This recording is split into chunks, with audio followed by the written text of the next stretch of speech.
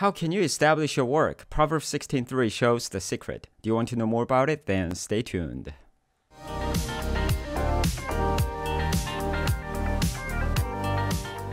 Hello, welcome to 21st Century Moses channel. My name is Sammy Ju. Let's go to the first section, exposition.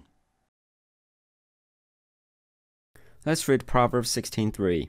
Commit your work to the Lord, and your plans will be established. Now, this is the input and output structure. Input is commit your work to the Lord, and output is your plans will be established.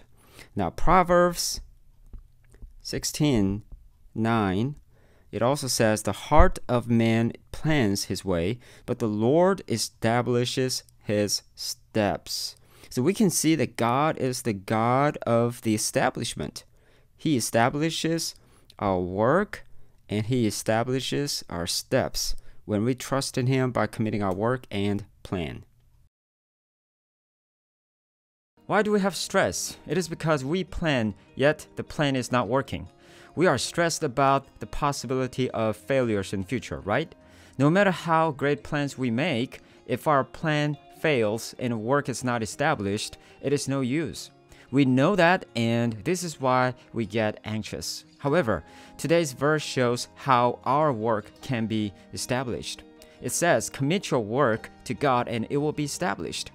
Establishment of the work comes from the Lord.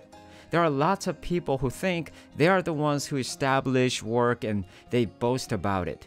Before establishment, they get stressed out. After establishment, they get proud of themselves. Now, this is wrong. We need to remember the story of the king Nebuchadnezzar.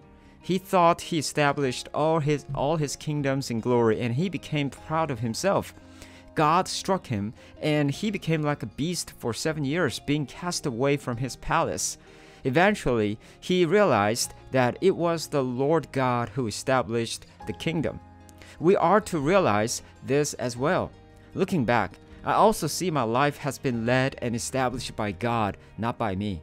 As an international student and now as an immigrant, I have always tried and worked hard, but I can see God's hands who have led and established all I have planned and prayed. So let's trust in the Lord and commit our works to Him, and we will not only be relieved from stress, but our works will be established by His power for His glory. By the way, how practically do you commit your work to God? Share your examples in the comment section below. Remember the keywords here: commit, established. So the main idea is commit your work to God and He will establish it. Read this verse 3 times out loud. Pause the video. Close your eyes and recite this verse word by word. Pause the video, please.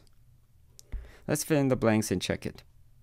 Your work to the Lord and your plans will be? Okay, the answers are commit, established in today's verses, Proverbs 16:3.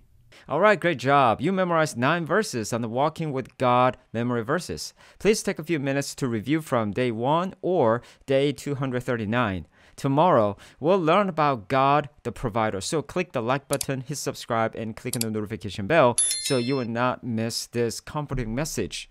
Don't forget to put your unique icon or emoji on 365 Empowerment Checklist on the description section below so you can check your progress.